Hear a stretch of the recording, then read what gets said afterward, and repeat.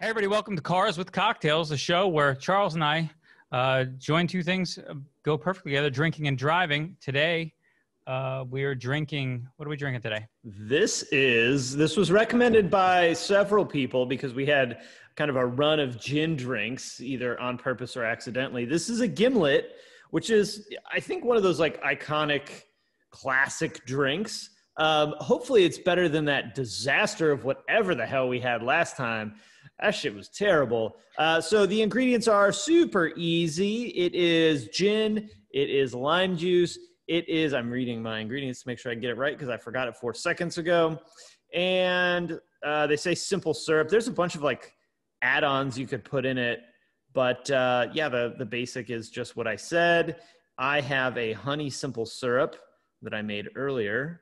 And yeah, so cheers. It smells great. Cheers. I don't have the honey simple syrup. I just have regular. Sounds like he may have made it a little strong. I mean, again, it's one of those things when it's like primarily alcohol, I get a little uneasy. But I think by, if this is the cup, I think by about here, it'll be primely smooth, as they say. So I enjoy it. I think it's good. Yeah, I'm not hating on it. What are we talking about today anyway? Today, we're going to be talking about warranty voiding and mods and TD1. TD, do we know what TD1 stands for, by the way? I actually don't know what TD1 stands for. I don't know. It dates back pretty far. I think TD1 dates back, as far as I know, to before flash tunes or I think not when they would detect it ever, but you could manually note it. And I want to say it was sometime in like 05, 06 is the first time I recall hearing something about TD1.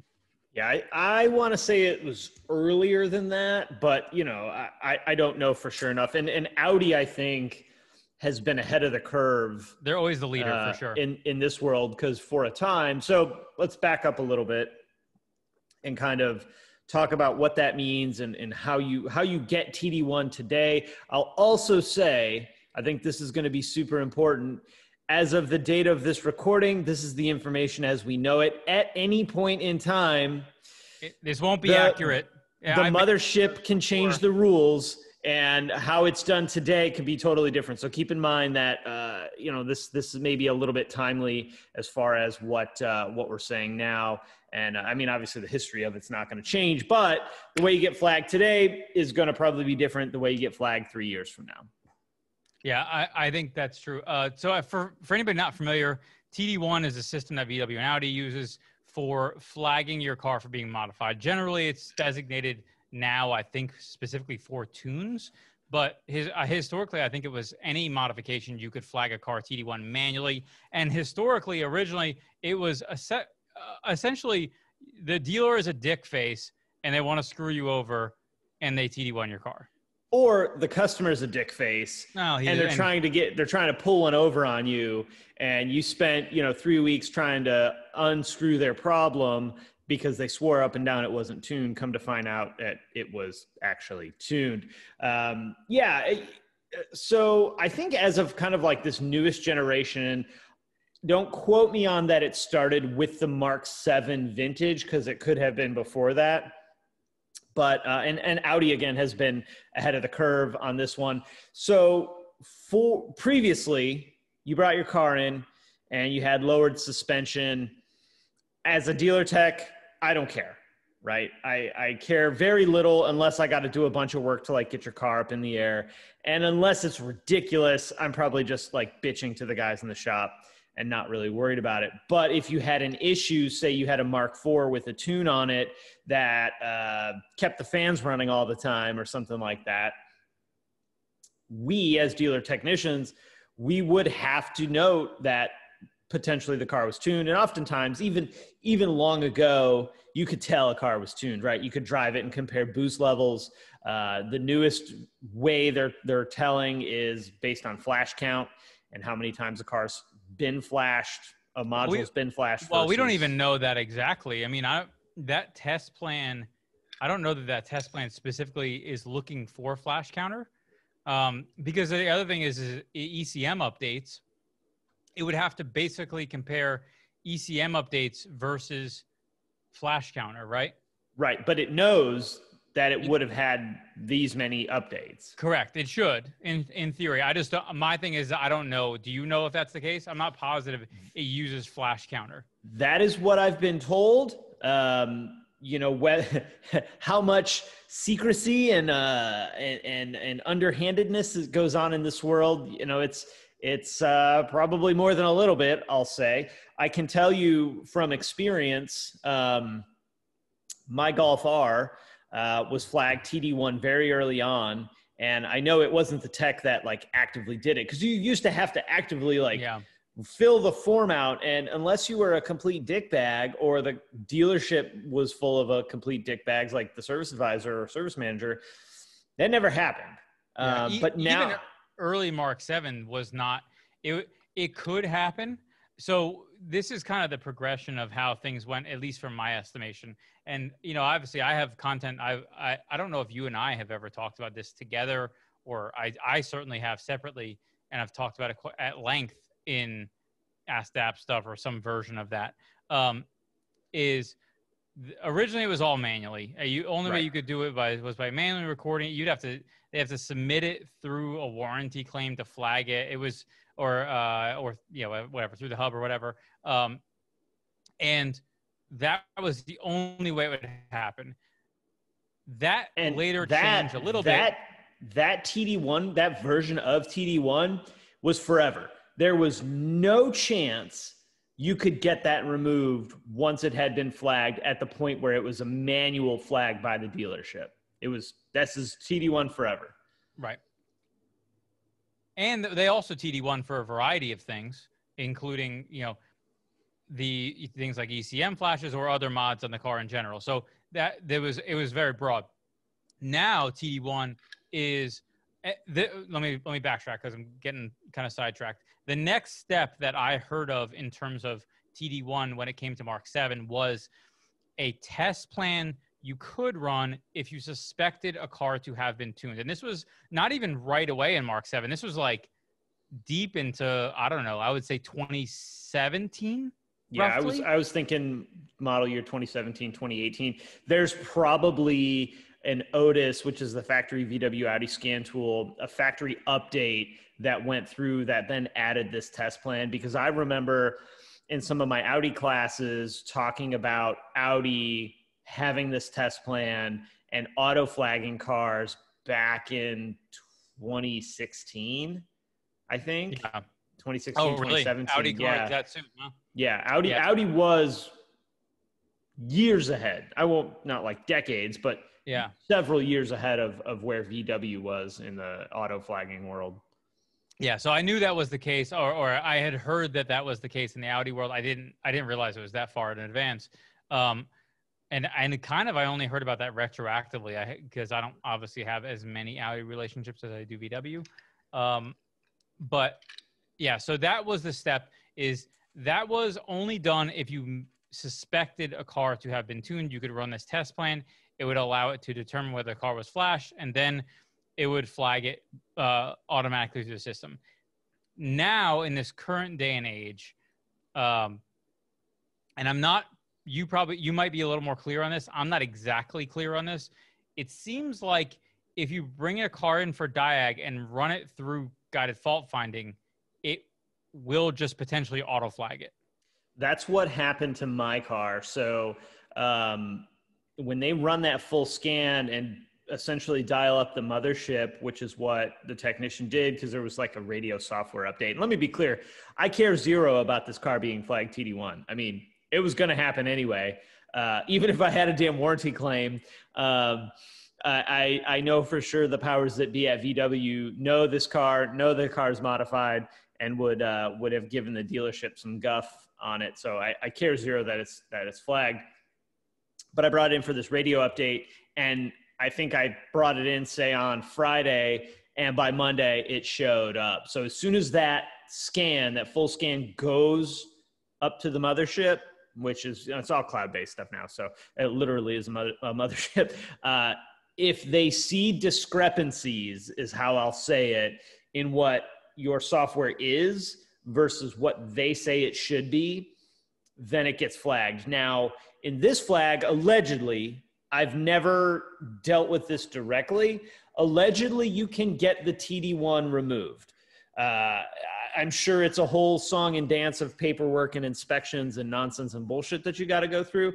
But allegedly, you can get that TD1 removed. I know you can, because I've heard of people who bought cars that were modded. They didn't know it. And ironically, some of them are CPO cars, which is hilarious.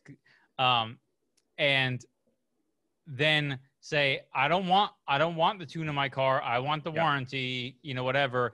And then they get it off. Now, that's a very different scenario than I think the people are going to have a very hard time with the idea of, if your car breaks, flashing it back to stock, getting them to lift your TD1 if it's broken. There's zero chance that's going to happen. Yeah. I mean, look, it boils down to this. If you modify your car, before you do that, you have to have a very deep personal conversation and answer honestly, if my car breaks, let's just use the ECM tune because it's easy. If I tune this car and my turbo goes out, I throw a rod through the block, I spin a lobe on a cam and the head comes apart. Am I prepared to make this payment for this repair out of pocket?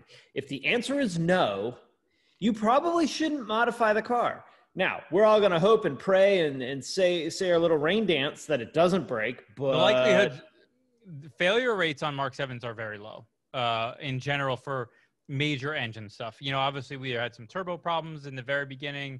There are a few engine problems in the very beginning, but as a general rule, there are not a lot of issues. I know we've talked about in the past the crank walk issue. This is, as I said then, this issue is a thing, but it's not a thing that's legitimate in the sense that it's not a widespread problem that everybody should be concerned about, which is, again, what I said then, what I'll say it again. I was going to make a video about it. I was going to talk about it. I did a bunch of stuff to try to get as much data as I could about it. And then ultimately decided with talking with a couple different people. Listen, we were offering no solution, that we were not really addressing a problem that was widespread. And because of that, I felt like addressing it would create more panic than would help.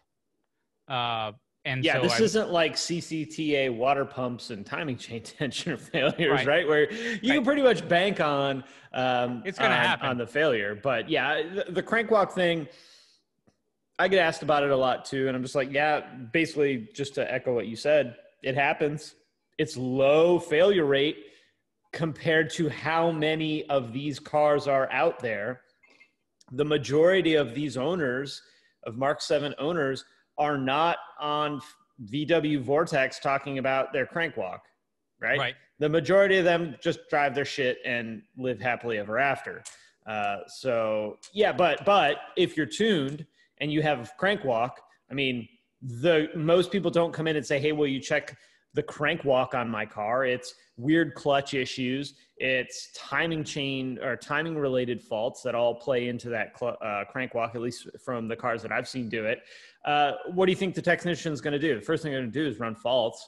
First thing they're going to do, they know it's under warranty. They're going to run the full scan. It's going to upload. Now your car's flagged. Right. You're not wiggling out of this situation. No. And even if you suspect it. So yeah, I definitely, the one problem with this always is, it's an assumed risk and the likelihood is very low that you're going to have a problem. But again, I have this lime juice that has not been refrigerated. So Paul's living on the edge today. Yeah, I'm riding with the Angels just like the people who mod their car and hope that the engine doesn't blow up. So we'll see. Well, it is a low failure rate. Look, the tuning companies do a pretty good amount of R&D, even the ones that aren't the biggest players. And you kind of know, like, I can push it to here, 7, we'll say. I can push it to 7 safely. The car's capable of going to 10, but if I go to 10, there's going to be a lot of dumbasses out there doing hot rod shit with their car, pushing it harder than I would really like them to do. So we dial it back to 6.8 instead of 7. So they're pretty safe. Because look, if APR starts tuning cars and 1 in 4 blow up, that's bad news for APR, right? Just as an example. I'm not saying APR does that. Just using that as an example. Yeah. You know, but there's so much like misconception and just fucking nonsense about this whole world. Okay. And this is the point in the conversation where it goes to, as of right now, today, this is kind of how it is. And I'll also ding another disclaimer. Every single warranty repair, whether it's you have a broken grab handle in your Mark 7 or your engine grenaded because your turbo grenaded, is case-by-case approval, okay? If you bring your car in for something broken, that does, even if it's 1 day old, nothing guarantees that that repair will be covered under warranty. Yeah, I think the best example that is going to be more clear to people is the idea of a car accident. So if you leave the dealership after buying your brand new car and smash into a telephone pole, you don't get to turn around and say, hey, this car you sold me, it's smashed in the front. It's broken. The key term people need to understand when it comes to warranty, the only things that are warrantyable with outside like a certain grace period, and there's like some asterisks in this world. Don't get caught up in the nitty gritty of what I'm about to say. The things that are covered under warranty are manufacturer defects. They are not outside influence. They are not wear and tear. They are not dash rattles beyond a few thousand miles. It's the part failed because of a defect in the part. A design flaw, not technically covered under warranty. It depends on the design flaw, but yeah. Well, I mean, good example. Clutches are something that, you know, wear items have a 1 year, 12,000 mile warranty. So things like brakes, clutches, stuff like that. But I can say from my experience, and I don't know if this has been yours as well, is usually the first clutch you kill gets covered under warranty. I have seen, so this is very dealer dependent, and not all wear and tear items are covered for 1212. Some are only 6 months, some are no months. I mean, we've had cars that the customer bought and 150 miles later, they blew the clutch out because they had no idea how to drive manual transmission. The dealership ended up paying for that, not Volkswagen. So there's some things where like the dealership can cover it, yeah, and VW doesn't. Again, there's so much nitty gritty bullshit that it's almost like pointless to get caught up in it. Nobody would want to hear that conversation. There's too much. No, it's the most boring fucking legalese, dumb crap. Like I'm already bored even just thinking about it, and dealing in it. The next thing I think is important to cover, although actually I want to go back to something. You were talking about tuners and stuff like that.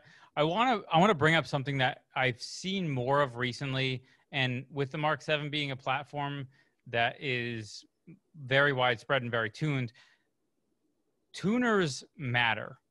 I've said this historically from the very beginning of me talking about all this stuff around tuning and stuff like that, is that, you know, obviously we're a Unitronic dealer. We offer Cobb stuff. You know, we offer a variety of tunes. You have an IE tune on your car. I think that tunes matter in the sense that the more mainstream tuners, they're a lot of times people want to squeeze every ounce of power they can out of an engine. And the thing that always concerns me is they do that by going to smaller tuners. Now, I am not somebody, you know, as somebody who started very small as a one-man business and we're, you know, growing as time goes by. I don't want to shit on anybody who's coming up, but I do want people to understand that smaller tuners oftentimes take more risks, probably because they're trying to A, either make a name for themselves, or B, they haven't really factored in the real risk relative to their customers. And you got a lot less recourse against somebody who's really small than you do against somebody who's a lot bigger. So I have seen things like spark plugs getting blown to pieces where the electrode gets blasted off. The ceramic gets exploded. I've seen engine problems that have definitely related to certain tuners. I'm not trying to put anybody on blast or anything, but my thing is understand the dynamic of what happens when you start trying to squeeze every ounce of power. And that means usually the big tuners have tried to get there, and then they're like, oh shit, that's not good. We're going to dial this shit back a little bit because that's too far. Right. When you talk about the big players, you talk about APR, you talk about integrated, you talk about Unitronic, and Cobb, and there's probably a couple other where they're not like the big players, but they're kind of in this middle range where I'd feel safe. United Motorsports is one, although their customer service is the worst fucking customer service on the planet. Sorry, United, but I'm right. That's why I don't have a United Motorsports Haldex tune, we'll just say, on the Golf R. But when you go with one of those, they probably have blown one up, so they know this is too far. Let's dial that back 30%. I have tried to influence some of the tuners. I'm going to leave who it is specifically out to talk more about the things they do to test limits, because I think the community would see a lot of benefit and actually give a lot of trust in them if they did that. But they are fucking super secret squirrel club masters and think that that's a more important thing to talk about. And we're going to make sure that nobody knows except for us, which I think is just frankly fucking stupid. But that's my opinion. The super secret squirrel thing is such horse shit that it's comical. And when you present these numbers to your audience, to your potential client base, of course, someone looking for a tune is going to look at like the max horsepower this tune's going to get, right? I'm spending $700 100% 40 wheel horsepower, or I'm spending $700 to get 43 wheel horsepower. Some people are going to take the 43. I'm not. I'm going to do like 3 more levels of research. And, my recommendation is always like, go with a tuner that has some local support for you. If you have a great APR dealer near you, go with APR. If you have a great Unitronic dealer down the road and you like those guys, go with Unitronic. If you want to do it at home, look at Cobb, look at IE. Even Unitronic, I think, does the at-home tune. The off-the-shelf tune is going to not deliver the maximum capacity for tuning, right? For horsepower, for torque, for whatever. The off-the-shelf's never going to deliver that. But it's going to deliver something that's pretty damn good, pretty damn safe, pretty damn reliable. If you want to go that route, you're going to have someone have to dyno tune your car anyway. Also, the other thing that I've talked about in the past that I think people don't really internalize, and it's hard to really internalize it until you've experienced it, is drivability. Is because if you squeeze every ounce of power at max power potential, it's going to be at an RPM, which is something you don't reach every day. So now you've taken your daily driver and you fucked it up because you tried to squeeze every ounce of power out of it, but destroyed your drivability. And it sucks donkey dick to just sit there in traffic in your car. Yeah, but when you're doing it for that dirt nasty tuner life, who fucking cares? It's for the clout. You got to do it for the gram. Yeah. No, for the talk. Wait, what do they call it? What's the short version of the TikTok? I don't know. I think talk. Is it the talk? Do it for the talk? If for anybody who doesn't know, Charles and I, we both do TikTok dancing. In our spare time. I have been doing a lot of TikTok dancing. My daughter wants a TikTok. Keep in mind, my daughter's 5. She wants a TikTok.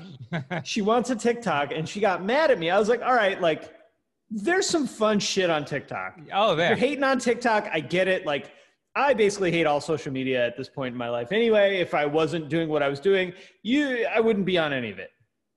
But I am, so I am.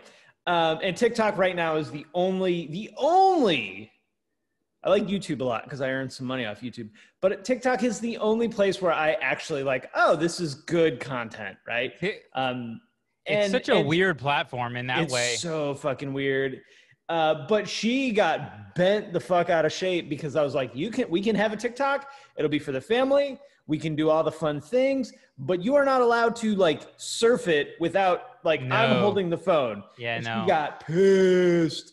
Sorry, bro. You're 5. You don't get that shit. Anyway, back to tuning and whatnot. And, so I spent my career as a dealer tech, and as a dealer technician, oftentimes didn't care for tuned cars. I didn't care that it was tuned. I just didn't want to fucking deal with it, right? I have my parameters which I operate in. I know these are the values that a stock engine behaves under. And when you're tuned, that shit kind of goes out the window. I also don't like having to get paid the same amount to do more work, which is oftentimes what happens when a car is modified at the dealership. The technician ends up getting screwed. That said, there is a lot of misconceptions about getting flagged, what's covered and what's not, which was why I was trying to make that point about like every single warranty claim is case by case. So your shit might be different than what we're going to talk about. A perfect example, my car's flagged. TD1, stage 2, downpipe, charge cooler, intake, turbo inlet pipe, some shop dap wheel spacers, just plugging that shit real quick. Yeah. I'd say I'd put a link to them, but let's be honest, I won't. It's not going to happen. No, 0% chance. But so I'm modified, right? That does not mean that my warranty is voided. The only way I've ever seen a warranty get blanket void, meaning don't give a shit what's wrong, don't care about anything, you're not covered, is if a vehicle has a salvage title. Yeah, salvage title. Yeah. That is it. I am flagged, and I had a grab handle fail on my Golf, which apparently all of them do. It's a stupid design. The whole headliner assembly shit is retarded. The Mark fucking 7. grab handles. It's oh my junk. God. You need an act of God to remove one of those grab handles from the car. But if you install it wrong, you bend the bracket and it never goes in right. It's fucking crazy. I was like, stupid. So when we looked into it, I was like, oh, maybe we should offer this special tool because it's like this like weird wedge thing that you like stick up in there. It doesn't fucking work. It doesn't work at all. And I was like, oh. I did a video on how to remove them. I should download that video and like retitle it because the video sucks, but the technique is good. Just a pocket screwdriver works. I know really well. that's what everybody at the shop uses, a pocket screwdriver. So I was like, oh, well, we can't offer this because you just use a screwdriver because that's a better way to do it. Yeah. It was like a bent pocket screwdriver that has like a 45-degree bend in it.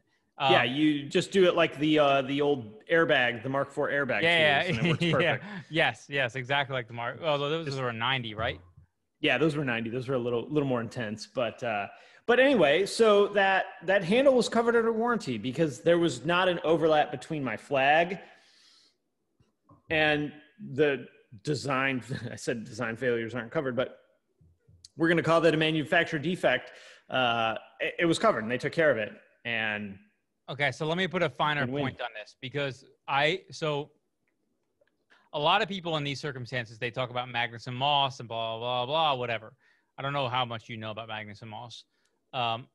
Magnuson Moss was a thing that existed, I think sometime in the 70s or 80s, that essentially was a law that said that manufacturers couldn't void your warranty if you didn't use factory maintenance parts because that's what was happening. They would tell you you couldn't use an aftermarket oil filter or else your whole warranty in your car was void.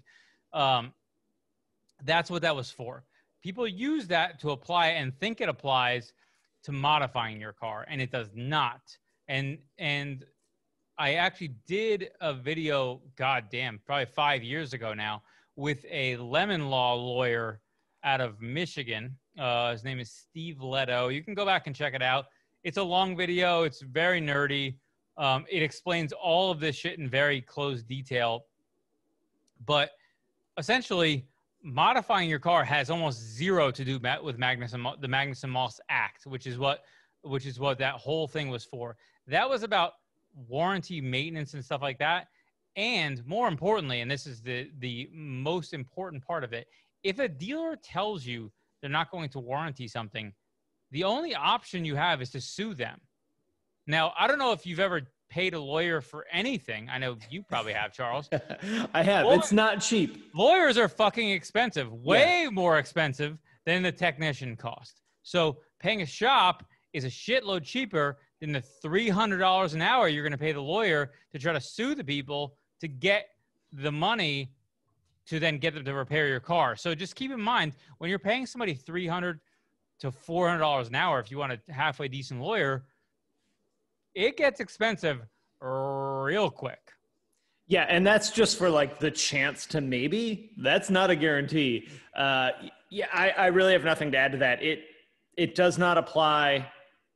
Basically, the way I look at that act is like, you can put a Fram air filter in your car instead of a factory air filter, and as long as it's like functioning properly, it's fine. I can change the oil in my own car. I don't have to bring it to the dealership. That's fine. That's not going to impact my warranty in any way. However, if you slap a new stage 100 turbo on your car and the shit blows up, you can't like try and claim that act because you slapped the stage 100 turbo on your car. Here's a really good example. I think based off of what you just said. So you talk about doing a Fram air filter, not voiding your warranty, right? But then you take the same car, you put a K&N air filter on it, and it's a mass airflow sensor car. And if you over-oiled a K&N air filter and put it on a car that had a mass airflow sensor, which for our audience who are Mark 7 owners, your car doesn't have a mass airflow sensor, so don't worry about this. But if you own a Mark 4, this definitely happened to your car at some point. If you own a Mark 4 or a Mark 5 or a Mark 6, if you put a K&N on your car and you over-oil it, the oil will get sucked in through the intake and then deposit on the mass airflow sensor, which is just a heated wire. It will kill it, and then that will be dead. Now your mass airflow sensor is gone. You need a new one. You can try to clean it, see if it helps. Maybe it will, maybe it won't, whatever. But that would be something that would have, obviously those cars are way out of warranty at this point, but that would not have been covered under warranty in that circumstance. So good example of showing a part that has the same function necessarily, but not the same outcome. Right. And, you would have to consider that a performance part. I think K&N probably, isn't it K&N Performance Air Filters? Like, it's right in the name. There's a gray area in there too, because in the Mark IV days, all the mass airflow sensors failed, except like the VR6 ones were weirdly pretty good. A lot of them failed, yeah, for sure. But like that was such a common failure that if you had a K&N air filter, you might get lucky and you might get a technician that's like, this airflow meter's bad. Anyway, you buy an air filter, let's put a new air filter in it. Let's put an airflow meter in it under warranty. We're going to call it good. Well, back in those days, there were people generally wouldn't be dick faces for no reason to make a big thing out of anything. I don't know. It depends. People are historically dick faces. If VW Vortex said, then you better. Ran into that more than one time in my career. But I think the big takeaway is like there is no hard fast. This is A equals B equals C. It's always a gray area. There's always some leverage that the dealership has to both cover and not cover. So much of whether something is covered or not depends on the dealer a little bit, but what it really depends more on is the technician working on your car. You could have brought your car to my dealership that I worked at for a million years. It got me, and I give no shits about your car being modified. You could have got the dude across the shop who gave all the shits about your car being modified. And unless that got escalated, you may be covered under warranty if I work on it. You may not. Or you may or may not be if the other guy works on it. This is why if you're going to not do all of your own shit, you better have somebody that you trust, that is like walking that line of looking out for everyone, right? As a technician, I'm looking out for me, first of all, because I don't go there because it's awesome. I go there to get paid. I'm looking out for my customer. I'm looking out for my dealership, and ultimately, like, I have to be compliant with what the brand says, because if I'm not compliant with what the brand says and I make a repair and the brand declines that repair after it's made, because they never do it before, it's always after it's made, the dealership doesn't get paid from the brand. If I've gotten paid, then get that money taken back, right? And what sucks even more than not getting paid for something is getting paid and then getting that money taken back. That's like the biggest kick in the balls. So let's explain it for people a little bit, because I think you're making assumptions that people understand the whole dynamics of this. Let's break it down. So technicians at dealerships get paid based on the hours they produce, which is based on the work they've done on any given day, any given moment. Let's say X job pays 1 hour. They do it in a half hour, they get paid 1 hour. They do it in 2 hours, they get paid 1 hour. So that happens. They work on your car. Your car is questionable in terms of warranty. They just do the work. Hey, we're going to get this done for this customer. Take care of them. Great. Cool. Great. They spend 5 hours in your car, work on your car. They're getting paid 5 hours. Perfect. Awesome. Warranty claim gets submitted to VW after the fact. It gets submitted, gets denied. The dealership then is rejected for their claim, and the technician, the service advisor, and the dealership all get back flagged for the hours that they've submitted, along with eating the parts, whatever they've put on the car. So that is now went from something that would have made them some money to now a massive loss. And everyone's part, and the dealership's part, because they are eating the part and whatever additional labor they thought they were getting paid for, the technician's time, who then they're going to backflag him for, and he's not going to get paid for his time.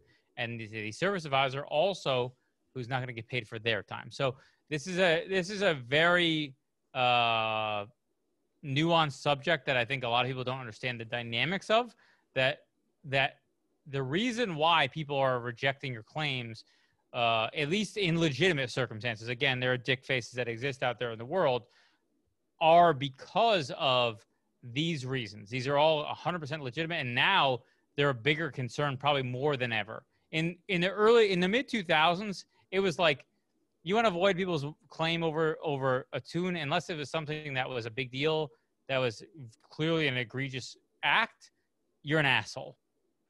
Now, you might just have your hands tied. Yeah, boy, talk about on top of all that, like the money getting taken back, everybody's pissed. Everybody's pissed when that shit happens, and it does happen. The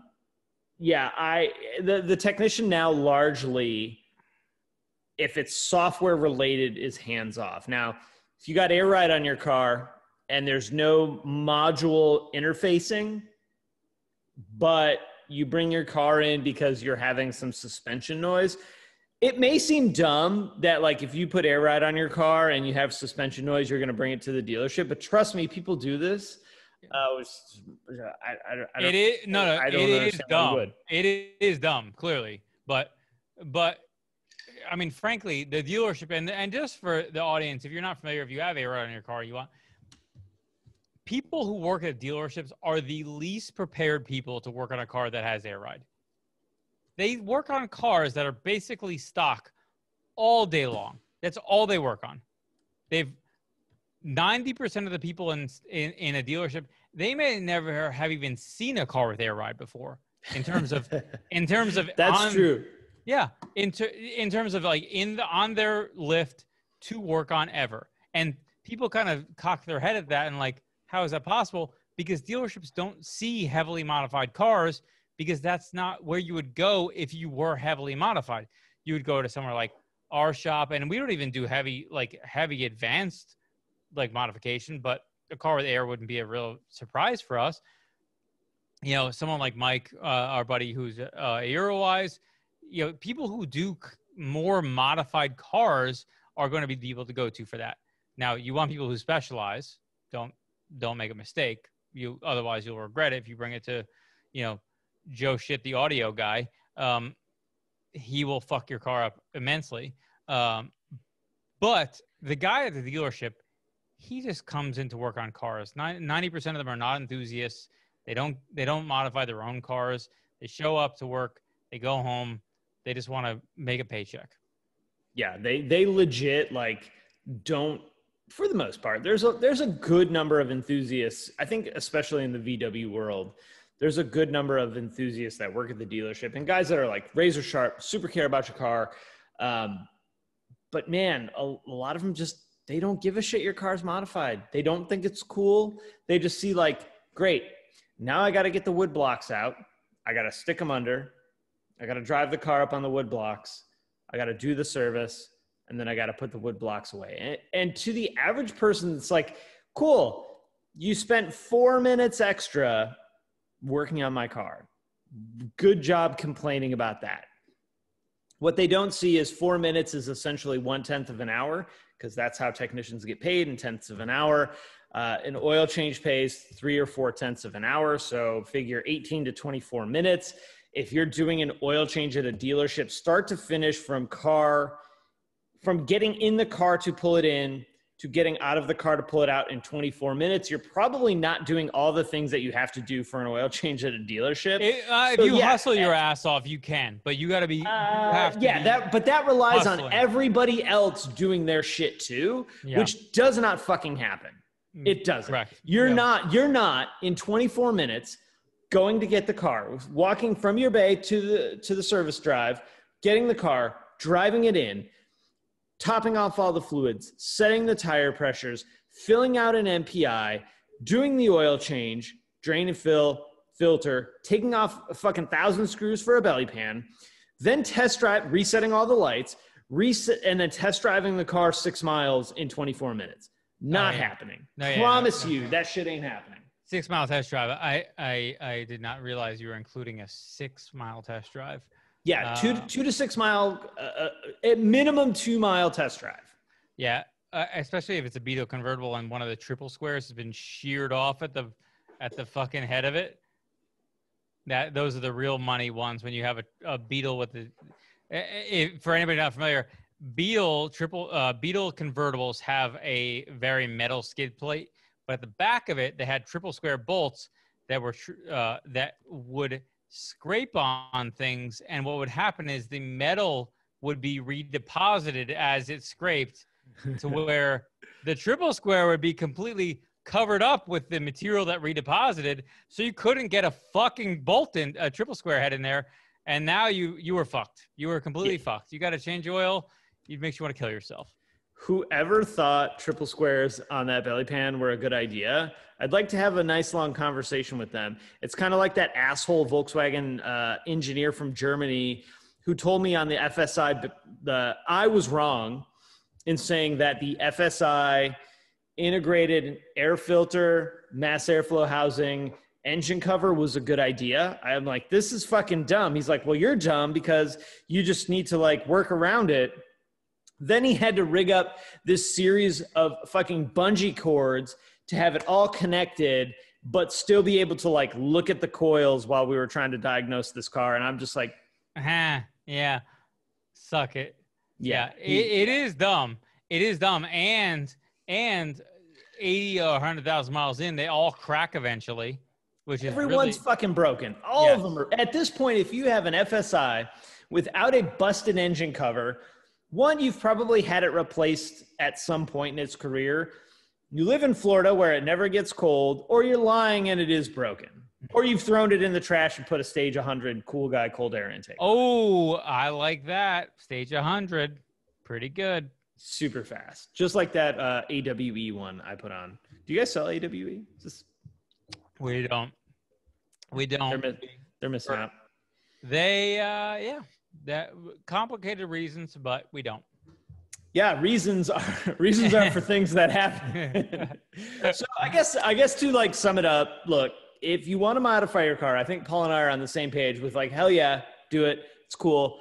The modern VWs are so mod friendly and you get so much for the money that you spent. But like I said at the beginning, if you are not prepared to make any repair on that car, don't do it. This is why my Touareg, I feel like Donald Trump, this is why my Touareg is still stock. because there's 7,000, 8,000 miles left of warranty on it. If that shit breaks, it's expensive, mad expensive. And more importantly, you don't want to dick with it. I don't want to do it. If I'm doing anything, I was actually thinking the other day, like, this car would be really awesome with a big turbo upgrade, but that's dumb. Why would I think things like that? The Golf, on the other hand, if something breaks on it, I'm not super happy, but fuck it. Like, whatever, you know, you got to rebuild the engine. Cool, sucks. But, you know, you do it. I don't want to rebuild a 3-liter diesel. I really don't. I don't. Why not? I don't. Yeah, no, Jack. So Jack at our shop actually has the exact same reason. Although he beats the living shit out of his Touareg off road, nonstop. And that, if you haven't seen, we have a video where we went off road with our Touareg. We went with a Touareg. We went with Mike from Eurowise. He makes a bunch of like skid plates and bullshit and lift stuff and blah blah blah, whatever. Those guys drive like they are in a hurry to get to a wedding that they're late for through off-road trails because they all have skid plates on everything and whatever. And yeah, so if you haven't seen that video, you can almost see a Cayenne flip over, which is pretty cool. That is pretty awesome. I would like to see a Cayenne flip over. A buddy of mine has a Cayenne that got totaled, and he's trying to get us to make a 24-hour Lemons car, but the whole interior has to be gutted because it's all moldy. So I don't know. Bro, moldy Cayenne. What kind of Cayenne is it? What year? First gen. 3.6, 3.6, or I don't know. I don't know what engine. Yeah, I mean they're good. Back when the Cayenne was shittier than the Touareg. The first gen Cayennes are fucking ugly. They're so awful. ugly. You know what's funny? It made me realize the Touareg has aged very well. Like when I look at the first gen Touareg, which obviously we own one, but they're actually pretty attractive. Like pretty good looking car still, obviously aged, but compare it to a first gen Cayenne, they're disgusting. They just bleh. Now the first gen Cayennes were shittier in every way than the Touareg. Like even back in 04, 05, 06, they were shittier than the Touareg in every way. Yeah, the later ones, okay, whatever. The facelift one, Mike has a facelift one, which is a better looking Cayenne. But I'm with you. But dude, make it an off-road thing. Check out that off-road video. I hear there's a video on that. I don't know why I feel like I got to get super close when I say that kind of stuff. There is a video on it. I feel like I do have to get. Yeah, so weird. Anyway, what are your thoughts on this drink? You said you liked it earlier. Are you still feeling it? Or? I do like it. I actually do like it, even though I have some lime juice that might poison me. Diarrhea is likely tomorrow, but overall, I'm enjoying it. I think it fits. The Gimlet, the name for me. Funny enough, you probably have never heard of this. The only time I had heard of Gimlet before this was when we were looking up drinks, but also before that was there's a company who makes podcasts who was named Gimlet. And that's actually funny. The first time I'd heard of it, which we do a shit job historically. Well, I wouldn't say historically, always. If you want to listen only on audio, we have a podcast version that you can find on iTunes or Stitcher or Google Play. Didn't Google Play drop their podcast feed? Maybe. I'm an Apple user, so I don't know. I'm an Apple person as well, so I don't know that, but we should probably find that information out. It might be pertinent information. I'm sure someone watching or listening. Well, if you're listening, you probably know. I don't know. I don't know what you know. Yeah. I don't. Somebody's an Android user because they don't like pictures being very good. Yeah, because words and so I have this fucking DJI thing that I just got. This is relevant. I got this DJI thing, and it's the number 4. Mobile that looks gimbal. Like a weird sex toy. Yeah, it is. But it's cool. Like it works really good. It's got this magnetic thing that you just like clip on your phone. It's really cool. Except it doesn't fucking work and I've had it for 4 days, and I've been on with DJI support like 100 times. And I'm like, man, if Apple made this shit, like you can say all the shit you want about Apple, and I won't like largely disagree with that. But man, their shit just fucking works. Well, I will say this. Aside from this, kind of a side note on the podcast side, if you have a problem with that, Nathan might be able to help you, because I know when we set up our Ronin, it was a shit show for him. So could be something. I've been on, so it works. It's just like you'll be like, you know, doing the thing, and then it'll just start doing this. Oh yeah, that's ours. Did that too. Nathan had to work through the whole like. Yeah, it's like, you know, you said it was a sex toy. Like it vibrates like I assume a sex toy does. So I've seen that. Maybe I don't know. I'm waiting for their support to get back. I just bought a new drone too, and I'm wondering like how long before I crash it. I flew my other one 4 times before I crashed it into a tree. So I don't fly ours. I just let somebody else fly it. That way I can yell at them when they crash it. Yeah, I take like 87% responsibility because it was in trail mode, like follow. So I was following my blue car, and I got some really killer footage. If I were less lazy, I would let you see it right now, but I'm not. So like I came into my driveway, and it's like the drone stopped, and there's a tree, and it's like drone, and then it's fucked. Well, it's dead. Okay, so modified cars. What do you got? Yeah, do it. It's awesome. Well worth the money in general, but you better be prepared to make that repair if you have to. And also, tuning your car does not completely blanket void the warranty. Yeah, and most importantly, and I've said this a million times, I've talked about these subjects, find a dealership that is good to work with around this stuff.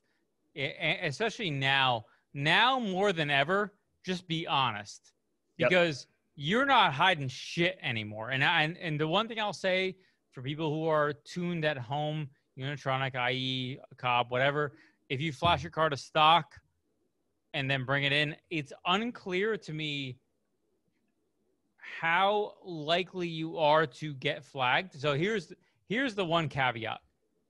So 100% they will be able to tell that you're flashed or have been flashed if they look deep enough. The question is how deep do they need to look to know you're flashed? Now, if you are somebody who tunes at home, if it was me, I would err on the side of caution and bring your car back to stock before bringing it in. But I can tell you that is not going to guarantee that you have 100% protection against anything. If there is enough depth looked into, they will be able to figure out what's going on, and that's it. There is no in the beginning of Mark 7, I had talked about this, and there were some questions in terms of how likely is this, whatever. I don't think that's the case anymore. Yeah, I think it goes also deeper than an ECM flash or a TCM flash or whatever. As we move forward and you start changing adaptations and coatings, they're going to know. They're going to know. And if the dealership technician doesn't know and can't figure it out, right? Because that happens. I mean, the brands hold a lot of information back. People think like dealership techs have access to all this fucking crazy information and the breakdowns of the cars. We don't have any of that shit.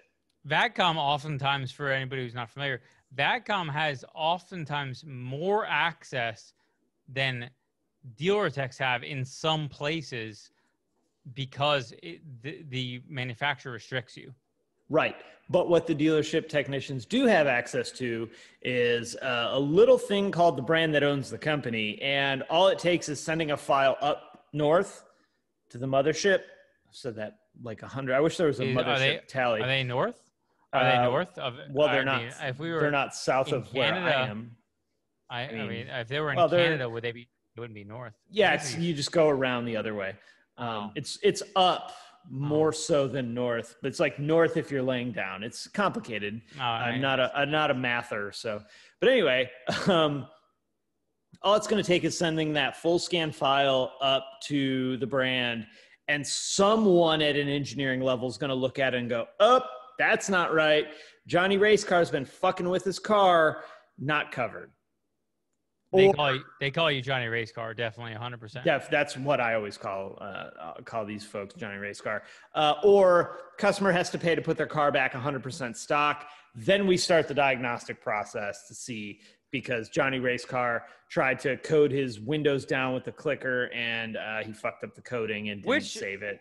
To be clear, there are some legitimate concerns on the dealer end in terms of dealing with stock cars. So especially when you're dealing with heavy diagnostic, and this is as people who diagnose cars, you know, I have a shop, we diagnose cars. Sometimes they're in depth, and people will bring us cars that other shops couldn't diagnose. Now they bring to us. You know, when you're talking about a car like that, now you're talking about a significant diag, and bringing a car that has a lot of unknowns, which is what tuning does, is it brings in unknown variables to a diagnostic. Now, we are experienced with modified cars, so we have a little more knowledge in terms of what we can expect. Dealer techs, as we mentioned before, are basically people who have no experience with modified cars. They may have never even seen a car on air ride or whatever in their life. And so the reason why they often react like complete dick faces is because they assume whatever you've done has caused the problem. Now, this is really interesting, actually. So we were one of the first dealers in the country when I was a Keffer to offer tuning. What year? 2006, probably. 2006, we offered Revo software to our customers at a dealer. There's a lot of complicated parts of that. But something that would happen, which would blow most people away, is now keep in mind, at this time, I was the parts manager of a dealership. We were selling tunes to customers. I would flash them because nobody else at the dealership wanted any part of them, and everybody else was scared to death of them, whatever. We would flash cars, and 6 months later, a car would come back for a check engine light. And a technician, this is not just one technician, this is a bunch of different technicians, would walk up to the parts counter, ask for me, hand me the keys, and say, this car has a check engine light. And I would say, okay, what cool for? Story, bro. I would say, okay, what for? And they would say, I don't know, I haven't scanned it yet, but it's tuned. And I would say, go fucking diagnose the car and then come talk to me if there's a concern. That happened, and I'm saying that happened a lot. Like a fucking lot. I believe it. Not surprised by that at all. Yeah. So just to give people context of how inexperienced and stupid some technicians can be, is that happened. And that didn't happen one time, didn't happen 2 times, didn't happen 3 times. It happened a lot of times. And I guess fortunately, I didn't just try to diagnose the cars for them, but the reality is they just assumed the tune was the cause of the problem. I don't know why. I don't know what made them think that tuning a car just 6 months later just makes check engine lights. It's fucking magic. But it happens. You know, some of that I think comes from the fear of the unknown.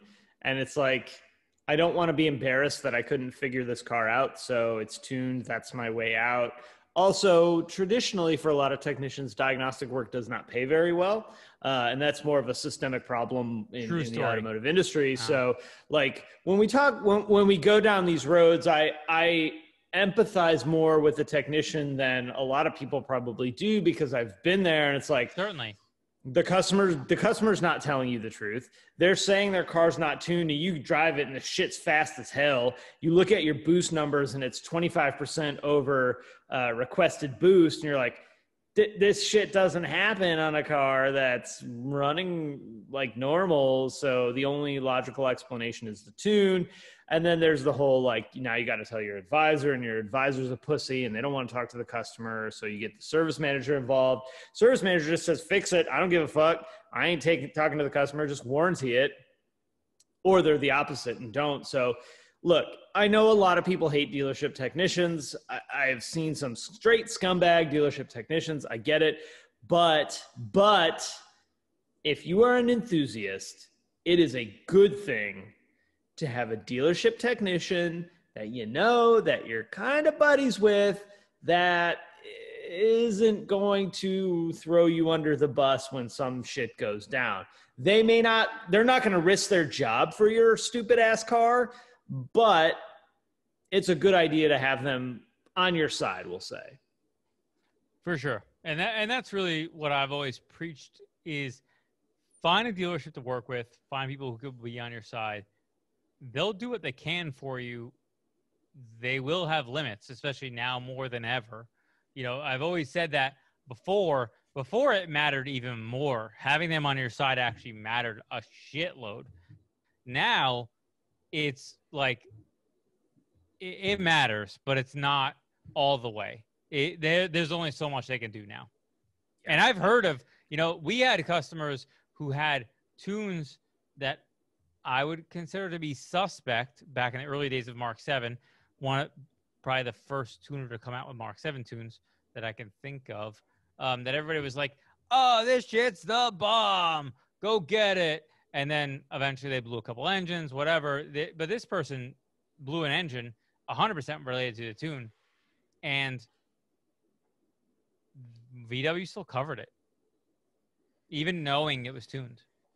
The big takeaway is don't be a dickhead about it, and you'll probably get further than if you stroll into the club acting the fool and want to show your ass and how awesome you are and how much you know about VW, because it's going to be up to the service manager at most points to go 100%. Sorry, Johnny Race Car, your shit's not covered. Yes. So for the biggest lesson I could give most people is, especially if you modify your car, you're younger. First of all, don't walk into a dealership and try to use all kinds of online lingo that people use that dealerships, they don't fucking know it. They don't know it. Don't try to use it and prove how smart you are, because they don't give a fuck about you or how much you pretend to know. They know actually what they're doing. You know a bunch of online lingo that community uses, yes, but they don't give a shit about that. They're going to have more negative reactions to that type of attitude than they are anything else. So don't walk in like a smart ass. Don't walk in like you know what's wrong with your car, because you definitely don't. And just try to build a relationship. Yeah, be cool. Be cool. Don't be Johnny Big Dick when you stroll up in there, and you'll probably get further than you might think you would. Rolling up, being cool. Look, the whole goal is you want the dealership to be on your side. Do you really think pissing in their Wheaties and calling them stupid is going to get them on your side? The answer is very clearly fucking no. It's not. So be cool about it. Yeah, and you might get some more, or you might not. I don't know. I think that's an episode, and I, for one, would like to be Johnny Big Dick. Well, maybe on the next episode. Let's wrap. And so you guys can listen to the podcast if you want. You probably already subscribed to Paul and I, so there's that. I, completely meaningless, replaced this on a customer's car at some point because it was scratched. So I have an R lower steering column trim. It's a Golf R lower steering column trim, number 76 of 3,500. So if you own this car, 76 out of 3,500, you're missing the sticker, because that scratch was more important than this sticker.